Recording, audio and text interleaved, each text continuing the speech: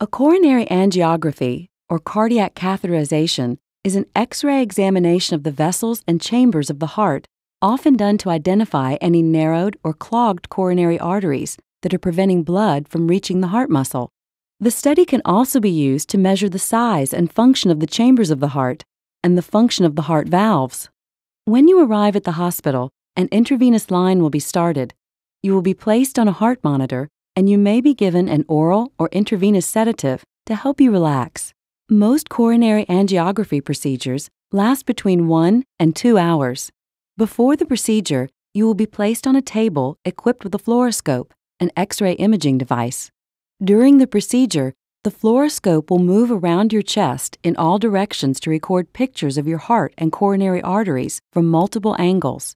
Most cardiac catheterizations take place through the femoral artery in the groin, but can also be done through an artery in the arm. The doctor numbs the skin in your groin area and inserts a needle into your femoral artery. Once the needle is placed, a wire is passed through the needle and gently guided through the arterial system to the heart. The needle will be withdrawn and exchanged for a small flexible tube called a sheath that permits access to your femoral artery. Next, a soft, flexible catheter will be slipped over the wire through the sheath and threaded up to your heart. Your physician will watch the movement of the catheter on the fluoroscope.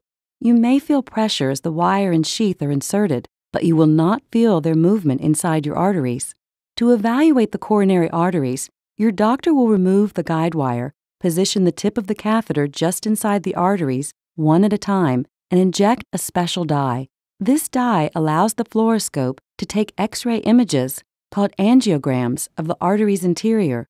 Any blockages will be clearly identified as the arteries fill with dye. You may feel flushed or slightly nauseated when the dye is injected.